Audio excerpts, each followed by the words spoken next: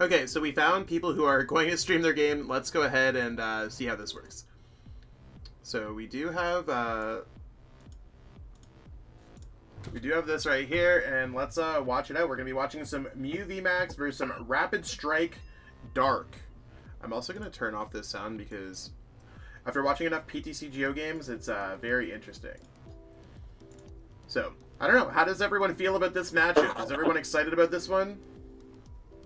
Yeah, I like the way this matchup plays out. It's very interesting because I feel like a lot of the time it's 50-50, and it's just based off of like the draws and how they play the matchup and approach it. That's very true.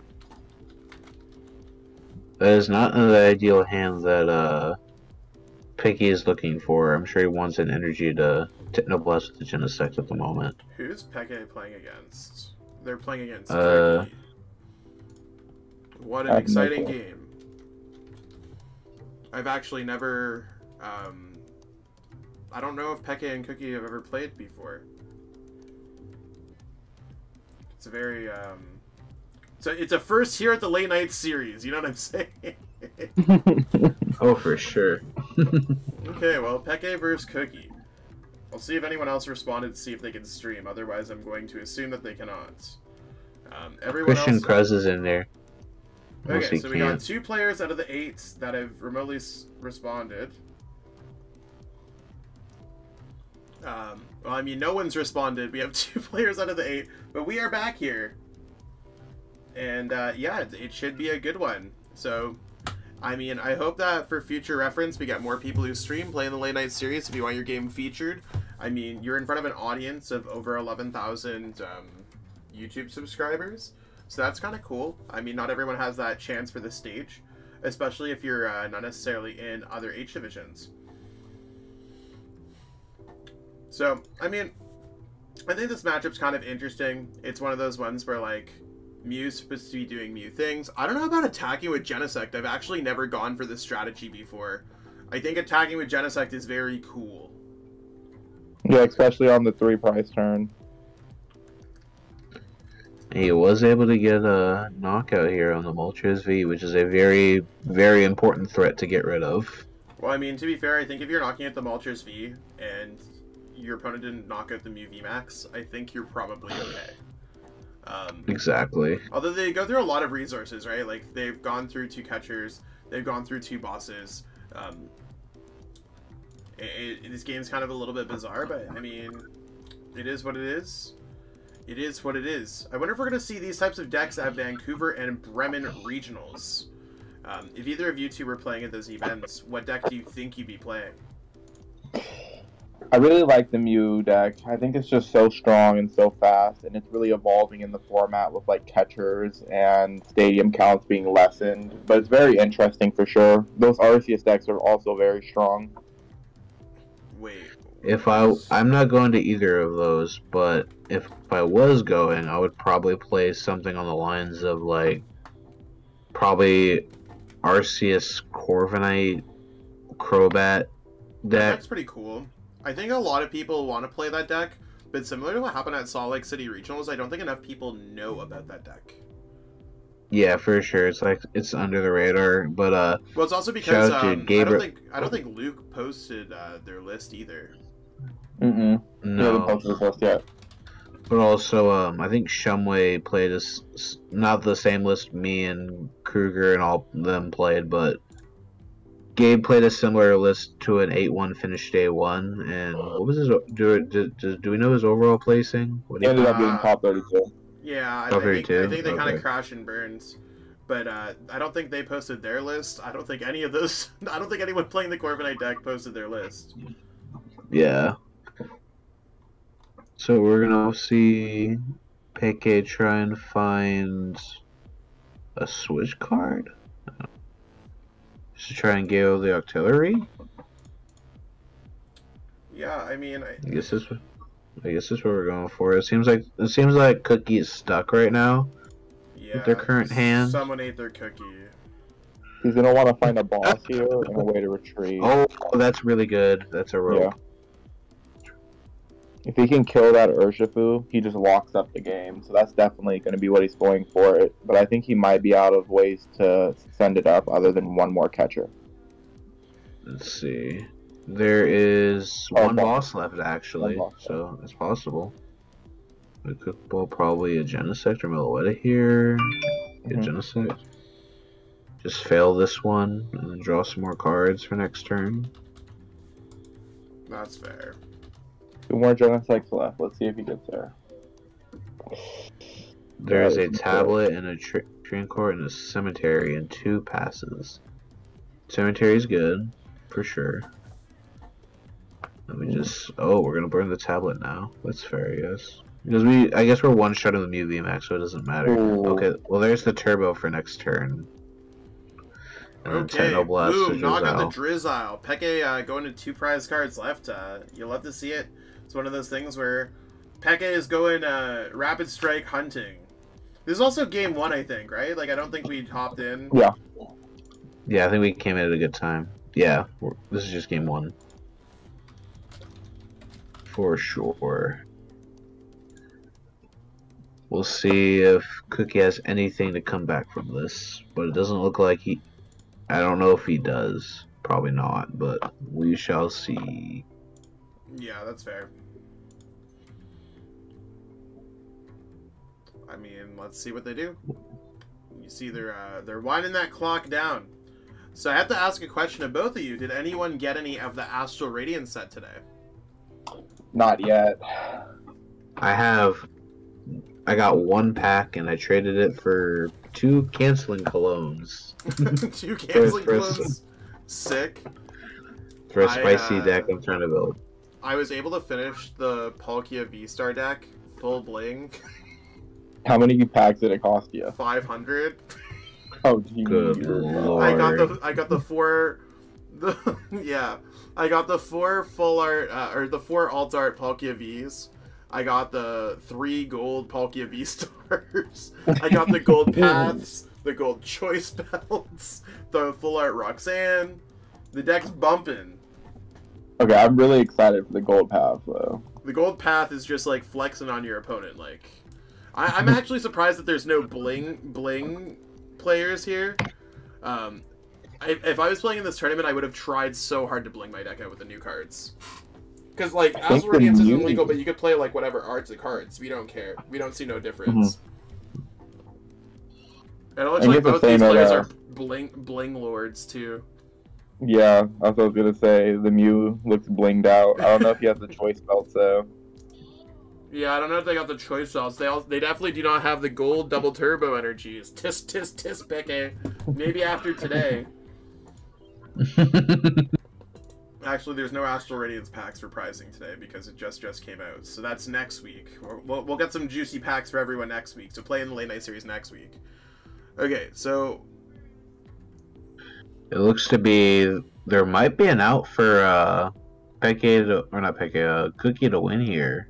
Yeah, as we just Cookie's got a chance. The Cookie's not crumbling. We literally just attached. Speaking about Cookie's crumbling, Calvin, are you going to be able to go to Vancouver? Yes. Did you go to the DIMV? Yes. Did they issue the enhanced license? Yes. It has been resolved. Amazing. Salty Steak not responding to me at all. The only person who's responded is All Out Blitzel and Jonathan Patricio. Is the only person streaming going to be... The only person streaming is going to be Peke. So, I mean, okay. GGtoor, if you're watching this, we 100 bajillion% tried. Everyone watching, we appreciate everyone who always tunes in for these. It's cool. It's lit. I'm really happy. I got myself an espresso, and Michelle bought me ice, and now I made iced caramel macchiatos at home. I'm like a Starbucks. I went to Starbucks and it was closed, sadly. That sucks. I walked all the way there, like 20 minutes. I do not see a world that Peke's yeah, Cookie, no thanks. Cookie said no. I'll go first. Yep, so they just got locked in the active spot and their opponent's just gonna deck them out. So Peke went a little too crazy on those draws early on, using a little bit too much resources. And Cookie's going to be up a game. So we'll see how it goes. I don't know. Missing that boss that one was huge.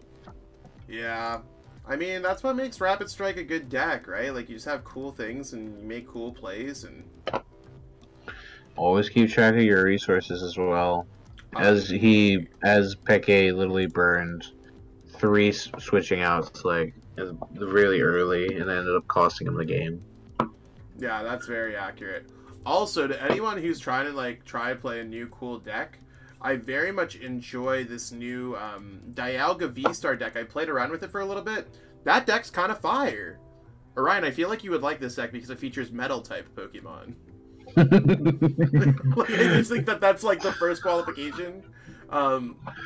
Just take an extra turn and then just smack for a bunch of damage. I didn't realize that little Diancie does damage, so you just sit there and poke a few times, and if you're ever able to just, like, go through, like, with the whole game with just Diancie, you're pretty chillin'. The deck's cool. I like it.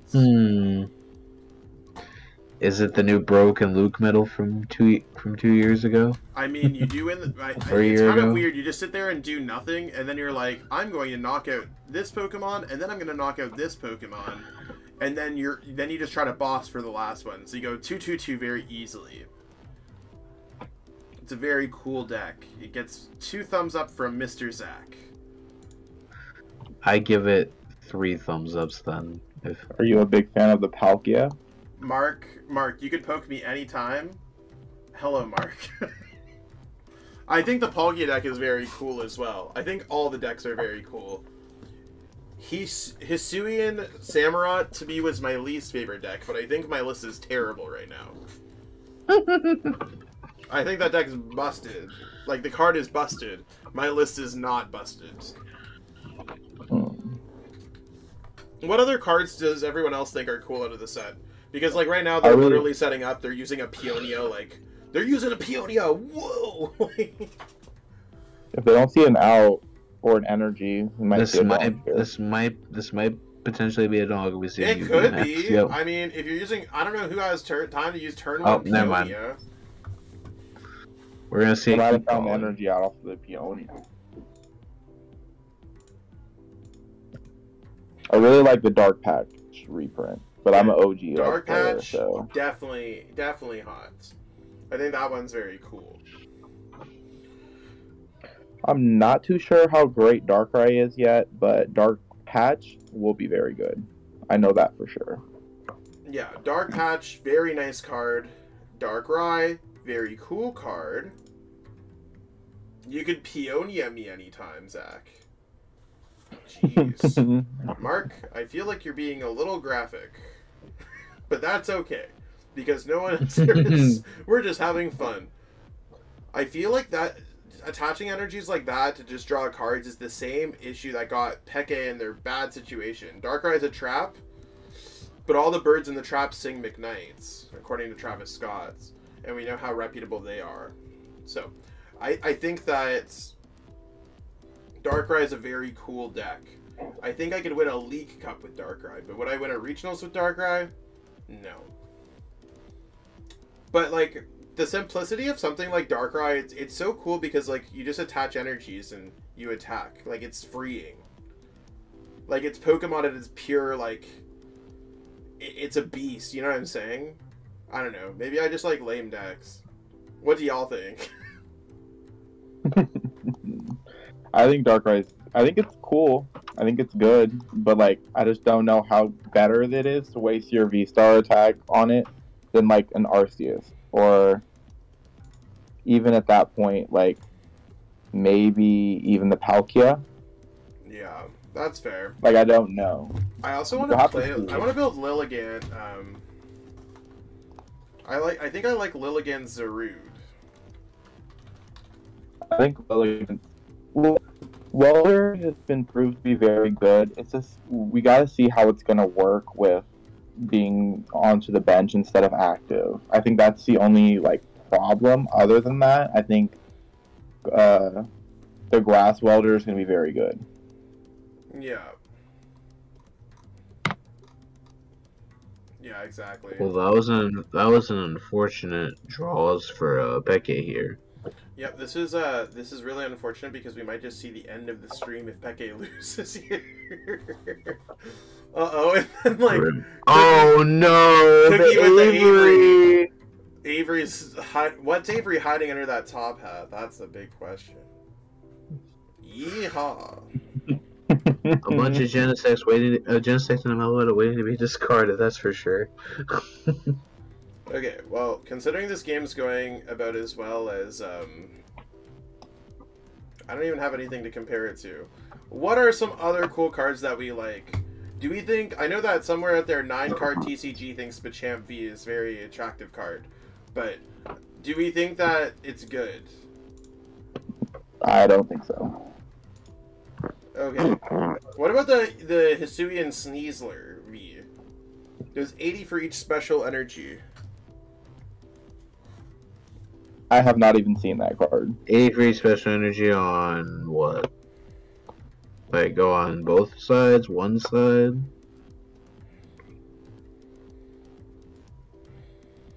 For which Hello? one, sorry? It does, for the attack does... wait, what did you say? Is it for, like how... This attack does like, 80 damage for each special condition affecting your opponent's active Pokemon. Oh, special condition. At least it's special energy. My bad. No, that'd be hot. I was like, wait, that sounds broken.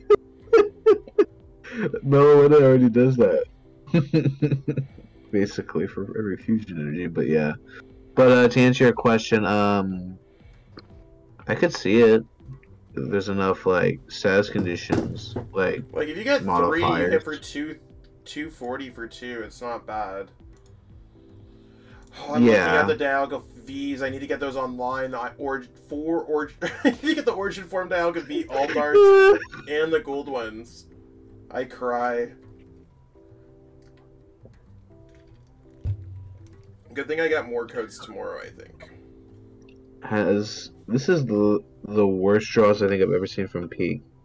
He has not seen an Ultra Ball or a way to get me VMAX out yet. Oh, I mean, there's one. They've drawn a prize card.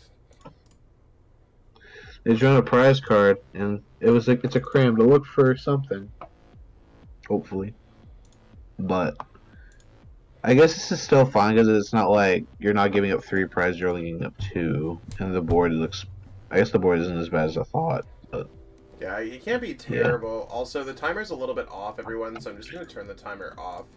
There's a lot to go around here, and we were figuring out whatever, we did not set up the timer, so that's okay. Okay, what other cards are good here? Mighty Yenna, I think, has some potential in, like, Zoroark 1 prize decks. Yeah, I like it. You could just pop up and be like, brr. I've heard a lot of talk about Miltank as well. Miltank seems very hot as long as people are not playing that one specific card. But I know I might be playing it in a couple decks. Cancel Cologne? Cancel Cologne, yes. Yeah. I think Heatran VMAX looks so derpy. it looks like a frog. I don't know why. It's just like... I also want to build that Regigigas deck. That deck seems sweet. We're gonna see a Moltres V come out, looks like. Yeah, I mean, I think it's a little early again, but I don't think Cookie cares about anything. They're just like, I'm a dark type deck. Let's go ham. Yeah, exactly. So Cookie's gonna draw a couple prize cards here, and if they're just able to follow this up with Geller and Moltres, that's legit. That's what's up. That's legitness. I also really like the Radiant cards. I love them coming into. Oh, Radiant Greninja is very, very insane. Yeah, I also I like the Weirdier V a lot because I think it's because I played a lot of those Welder-based decks. It reminds me of Heatran GX. But like my favorite thing about it is just like that you could go like I'm thinking in an Arceus deck, like I'm thinking Arceus V-Star. You build up a bunch of energies in play, swoop in with the Weirdier V, and then go what's it called? Cape of Toughness on this one, and then go then you just go Charon's Care and keep on looping these big fat weird ears with a bunch of energies. I don't know. I think it sounds kind of cool. For sure, for sure. I don't know what's going on. Yeah, I have Peke no is clue doing like right now. what Peke is doing. Wait. Oh, it looks like he's gonna concede and give the game up.